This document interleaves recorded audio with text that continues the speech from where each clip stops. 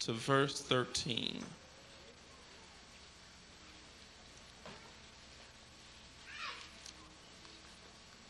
The beginning of God's holy word. All together. And after 6 days, Jesus taketh with him Peter and James and John, and leadeth them up into a high mountain apart by themselves. And he was transfigured before them, and his raiment became shining, exceeding white as snow, so as no fuller on earth can white them. And there appeared unto them Elias with Moses, and they were talking with Jesus. And Peter answered and said to Jesus, Master, it is good for us to be here, and let us make 3 tabernacles, one for thee, one for Moses, and one for Elias. For he wist not what to say, for they were sore afraid. And there was a cloud that overshadowed them, and a voice came out of the cloud, saying, This is my beloved Son, hear him. And suddenly, when they had looked round about, they saw no man any more, save Jesus only with themselves. And as they came down from the mountain, he charged them that they should tell no man what thing they had seen, till the Son of Man were risen from the dead. And they kept that saying with themselves, questioning one with another what the rising from the dead should mean. And they asked him, saying, What say the scribes? Elias must first come.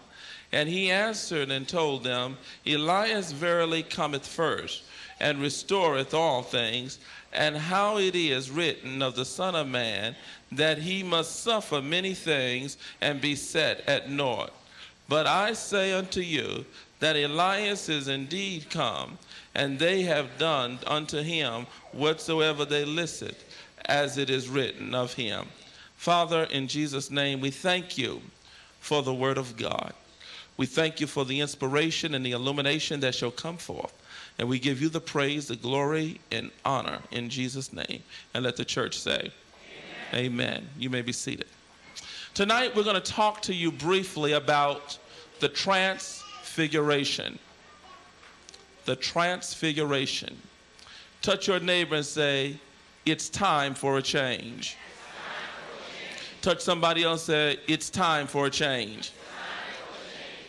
We're going to notice several things. We're going to look at the background here. Jesus took 3 disciples along with him up into the mount. Then we're going to look at the Transfiguration, the purpose of it, why the disciples needed to see the Transfiguration, and why the Transfiguration gave a unique opportunity to discuss God's Messiahship. We begin to notice here in the introduction of this particular message, the purpose of the Transfiguration was for the purpose of revealing heaven's glory. Heaven's glory would strengthen Jesus to bear the cross and to strengthen the disciples in their belief that Jesus is God's, the Messiah. When we begin to understand that before this here 9th chapter in the 2nd verse, in the 8th chapter, Jesus begins to talk about his death and burial and resurrection. Peter began to proceed to rebuke Jesus. And Jesus began to look and turn around and say, get thee behind me, Satan. You see, Jesus called Peter a devil, which means you can be a human devil. When your thoughts and ideology and your conversation and the things that you say is against the standard of God, you are a devil. Amen. See, devils come in all forms, all shapes, all sizes. Amen.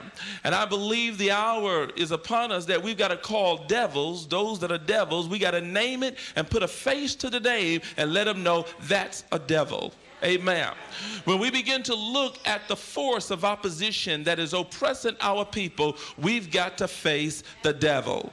Amen. When we have oppositions in our life and individuals that the enemy raises up to stand against us, we've got to tell them, you're acting just like the devil. Amen.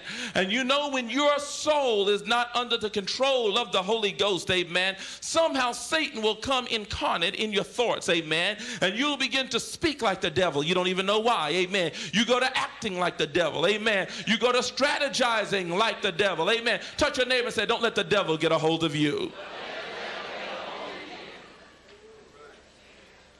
So we begin to see that Jesus had some disciples that flipped in and out every now and then and became a devil. Which goes to show you that there's a devil in every church. There's no perfect church.